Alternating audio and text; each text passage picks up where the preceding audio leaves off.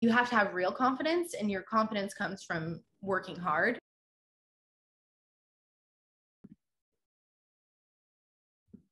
Amanda Lorenz, I've been dying to get you on the show, and you're here. I'm so excited to have you on. Thanks for having me. I'm glad we can make it work. You know, ever since we had our COVID quarantine live chat on Instagram, I'm like, this girl needs to come on the show. And I need to just definitely say this out loud. Congratulations. You're officially Team USA. How does it all feel? I was super shocked, but I'm really thankful for the opportunity. Definitely excited. Growing up, it was like the biggest dream of mine, and felt like a must-have that I was going to accomplish that. So I'm definitely excited for my 8-year-old self, who would just have like died to know that I was going to get a jersey with my name on it. So yeah, I'm excited for her because that was everything to me at one point. Yeah, absolutely incredible. So excited. Just realized I wasn't plugged in here, so this is better. Can you still hear me? Yep. Okay, hang on one second. I just forgot my mic is going to hear it from my computer. This has been a minute since I've done an interview. Let's see.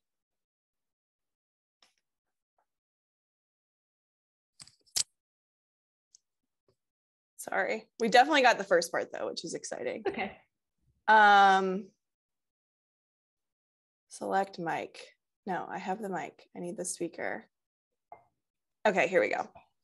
I wasn't planning on wearing the big headphones today, but y'all, first interview of 2022. Let's go. I love us. Okay. Yes, there is so much to be excited about. Like when I think about some of my favorite hitters of all time, you come to mind. And it's not because you have like what I would say is like this majestic, beautiful swing. No, it's about your competitiveness in the box. Like literally, if I could think of one person who's going to get the job done, I would want you on my team. So from watching you play at Florida to watching you compete for the Pride and now get to compete for Team USA, this is going to be so fun to watch you. So where's Team USA playing this year? So they are competing in Canada Cup, in the World Games in Birmingham, Alabama, and then also going to Japan in August. So the Canada Cup and the Japan series conflict with Athletes Unlimited. So I am just going to be competing with Team USA for the World Games. Cool. Yeah. So you guys are just gonna have to scrimmage a ton. Yeah. That's cool. I'm excited to follow you. And I know listeners, they're always itching for things to follow. And this is going to be so fun to watch you compete. Crazy to think of just like how different the team looks now. And I'm excited to watch the dynamic. It's definitely different. Yeah. So what I love to do with first timers on the show is to have you kind of share your journey through the game from when you started to where you are now, and take as long as you need. I know it's a pretty cool story. Cool. Yeah. So I grew up and I was just a crazy competitive kid. And so my parents put me in softball when I was 5, trying to channel all of that crazy energy positively. I had a lot of older neighbors on my street, and they were a lot of boys that were just really awesome and patient with me and let me just get after it when we would just play like games in the street. And so they knew I was just really competitive. And so they put me in softball, and I loved it. I always just was crazy in love with the game. Definitely found my passion super young. So I'm really thankful that, my parents pushed me to channel all of that craziness positively, and just learned all of my life lessons truly through the sport of softball. But so I just kept playing and playing and playing. Started travel ball when I was around 12. I played for the Batbusters out of Orange County. And I grew up in Ventura County in Moore Park. So that's about a 2-hour drive to Orange County and through LA. So through LA traffic. And so when I was in 7th grade, my parents, we decided that I was really serious and knew that I probably wanted to play in college. And that was the best opportunity for me to get better, was going down to Orange County and playing for Mike Stith and playing against the best and figuring out a way to get better. And it was by far the decision of my softball career was figuring out a way to push myself and be around these elite athletes. And started the recruiting process quick. I committed to Florida my freshman year of high school.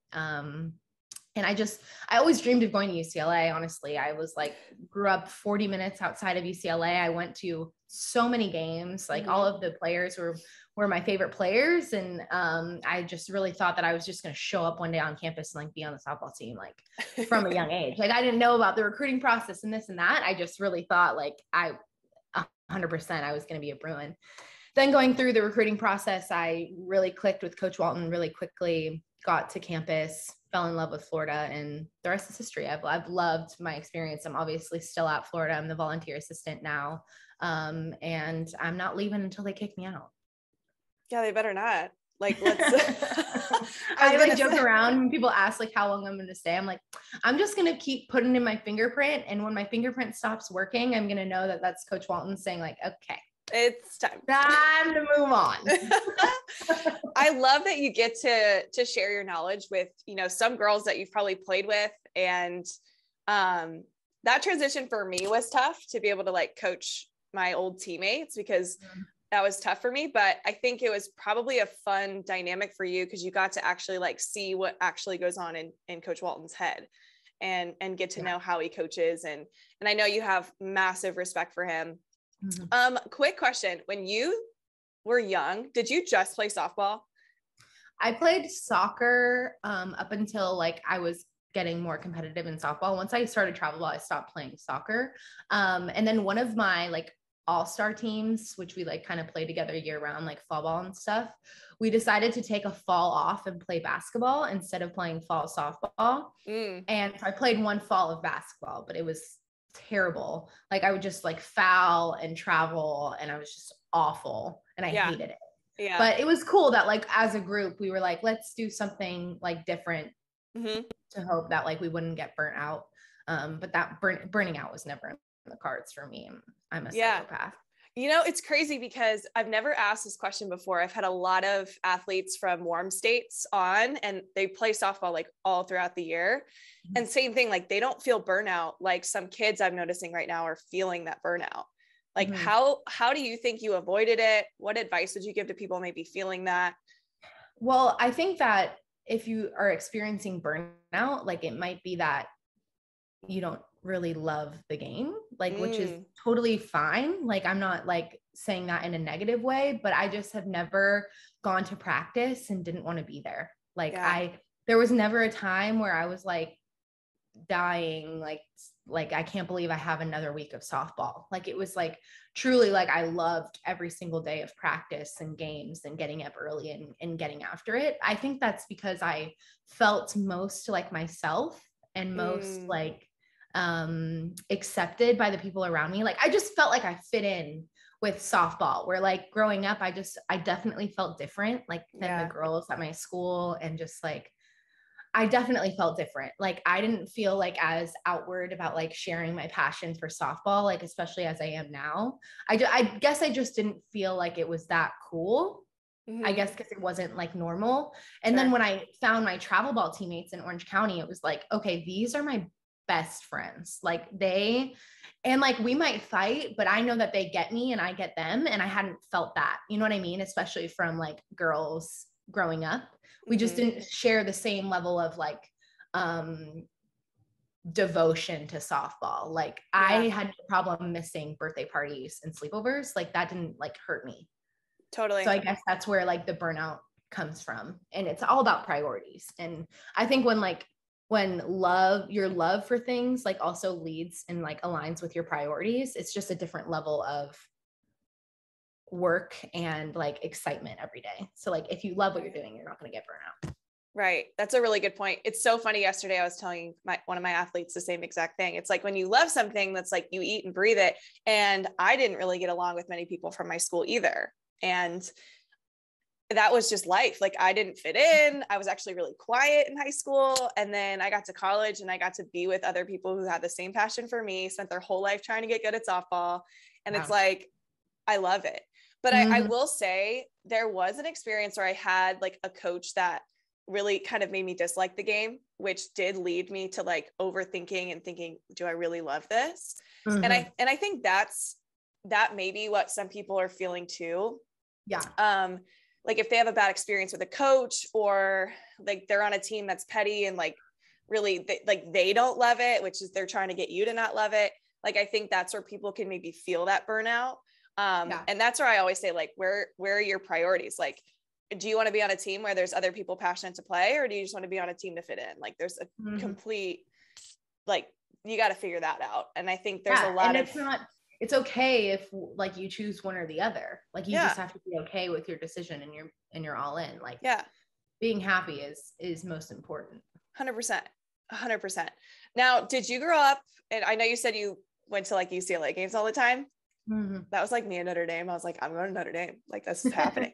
But did you have like specific role models that led you into loving the game, and players that maybe you wanted to be like growing up? Yeah, definitely every player on the 2008 Olympic team. Yeah. Like, I feel like my dream of playing for Team USA was apparent before my dream of like going to play at UCLA. Yeah. I remember vividly going to the Bound for Beijing tour and like just being in awe of watching Team USA. They were playing UCLA, so it was at Easton Stadium. And always have loved Jenny Finch. Like, she's probably my number one, but like all of them, like Jessica Mendoza, Levy Jung, Natasha Watley, like seriously, all of them like had such an impact on me from like such a young age. I just thought that they were so unbelievable, and I wanted to do what they did. But Jenny, every time I met her, she just like had a way of making me feel so important, and that I could accomplish anything that I wanted to. And I like will never forget the way that she made me feel. And I know that she just made every fan that came up to her like feel that exact same way. Yeah. And so then once like I got to Florida and started having these autograph lines, and like never to the level that Jenny Finch had, but like in my own way, I was like, I want to like make these kids feel like how I felt. Like, if I could give them just like an ounce of what she gave me, like who knows what they'll accomplish in the game, because I can't say enough of like what that team did for my dreams and my goals. You're a perfect ambassador for the game. This is why I'm just so excited that you're on Team USA. Like, thank you. Jenny Finch, I don't know if you've talked to her yet, but we got to get you two in touch right now. I like tagged her in my photo when I made the team, because I like posted a picture of me like with her and in that 2008 year. Yes. And she commented on it, and I like died, and she followed me, and I was like I literally like I was like, oh my, I literally like, I'm friends with some of those Olympians now. Like, it's so cool to like have their numbers in my phone, but Jenny Finch still seems like a distant like celebrity to me. Yes. I think like to all of us, but now she's following you. So let's just like walk in the path of Amanda Lorenz. Let's follow that. I love it. Okay. So last time we talked on Instagram, you talked about like hitting, and hitting's my jam too. I love talking about the competitiveness of it. But one thing that you mentioned was that you said, I always try to worry about me. I don't try to worry about the other team. I don't try to worry about anything else. Take me through that sentence and how that approach works for you. So I think that your confidence is number one, but like, and confidence is like, you have to have real confidence, and your confidence comes from working hard. And so then I translate that to game time. Like, if I'm like preparing in the week and I'm only worried about like what I need, then that's going to be consistent every single week. So if I know that I have like my best game, that's all I need to be successful, because it's really hard for me to give pitchers credit unless they've earned it. So there's like very few pitchers in my career that I've like given permission for them to like adjust my plan. And so I have to adjust for them, because my normal plan doesn't work on someone like her. Therefore I'll adjust. But everybody else, if I can keep it consistent and only worry about me and focus on my A swings and attack my strengths, then it's going to be so much easier to go in with a plan of attack. But it's harder when you're changing your plan every single time. Like, based on the pitcher. Yeah. Based on the pitcher. How do you become that bought in and like that good at every single one? Like, for me, it's much better just to attack one, be super good at it, okay, then I don't really need to adjust my plan much, unless the pitcher's earned it. Yeah. That's so well said. So what does your process look like? What does your routine look like? What are some of the phrases you say to yourself before an at bat? Yeah, I think that my process has probably changed a little bit since college, going into the professional game. But in college, I mean, I like spent hours. I had all online classes, and it was like I loved the fact that I could go to the fields and hit whenever I wanted. I loved that I could show up to practice 3 hours early and have me time in the cages, and no one was there to bother me. And I could like spend an hour on the tee by myself and take my time. Like I just loved the tee. And so I wasn't a huge like stay after practice person, but I was a huge like get there early person. Like I definitely got there early and hit off of the tee before early hit started, if like we had some early hit that day. And like that was what I needed. Like I needed to take my time on the tee, and like that was always my reset. So I think like but the number of swings that I need now compared to in college is different. Like I mean, my body's different. I know that if I have 50 swings and like I need 20 off of the tee, they're going to be the best 20 of the day. It's not going to be like in college where it was like 20 to warm up, 50 to feel good, 100 more to like, I feel like I've just honed in a little bit more. But I think like still to this day, and like my whole softball career, the tee has been my number one of resetting myself and just being so intentional off of the tee to make sure every swing matters and every swing counts. Yeah. I love that. And I love the tee so much that I'm glad you love it too. I love it. I especially when I work with youth athletes, I try to like, I'm like, please fall in love with the tee, like figure out how to fall in love with the tee and make it intentional, play games with yourself. Like, please, like just figure out a way to love it, because I promise you it's going to be so impactful for the rest of your career. 100%. So when you're hitting in the cage, you start off the tee, then where do you go? Front toss, and then I will hit live. But like I am a big like off of the tee. My strength is that I can hit the other way like consistently. So I pride myself the fact that like I'm an opposite field hitter. So because that's my strength, I will start with my strength. So every day off of the tee, I will start with outside. I'll move middle, go to inside because that's not my strongest, and then I'll end with outside. So while I will address my weakness, I'm not spending 90% of the time on my weakness, because why would I spend 90% of the time on something that doesn't make me? Because if I sacrifice too much of my swing on my weakness, so like a down and in pitch, if I'm focusing so much on down and in, that's going to change my strength, which is my outside, my go the other way swing. So I love to like attack it, but I want to spend most of the time on something that I'm really good at. Like I'm not neglecting it, but I don't want to adjust my swing to hit that down and in pitch, because my average might go from 400 to 300 if I'm focused too much on that one pitch. Right. Who taught you that strategy? Coach Wallen. I figured. Yeah. I think that approach is so cool. And I remember you talking also about how there was a teammate you had at Florida. I think she might've been older than you. And I feel that, what was her name? You talked about her last time. Kaylee Kaviska? Yeah.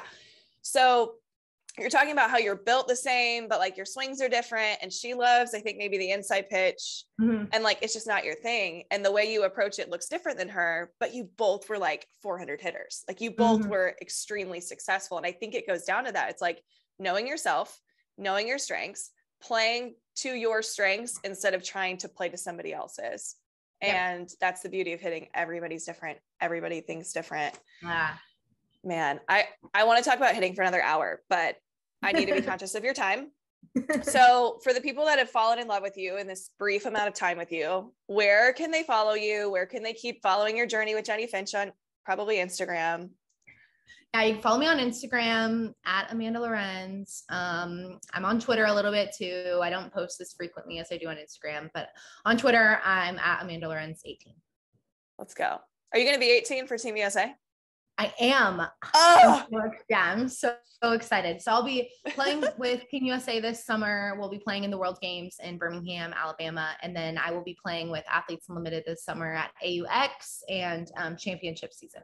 Let's go. I'm so excited to follow that. and follow you. Okay, let's wrap up with 5 to Thrive rapid fire. You ready? Okay. Yep. Okay, favorite part of the game, go. Hitting. Duh. Toughest pitcher you've ever faced and why? Ooh, Monica Abbott, because she throws 100 miles per hour and it's a lefty curveball and it just seems impossible to hit. And now she's your teammate.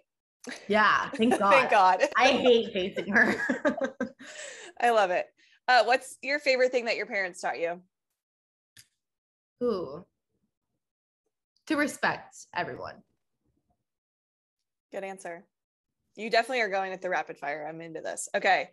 What advice would you give younger Amanda? Just keep going. You're doing great. That like she like at times my advice would be like, you're so cool, because I think at times like when I felt super different, I didn't know like what this journey would take me on. Right.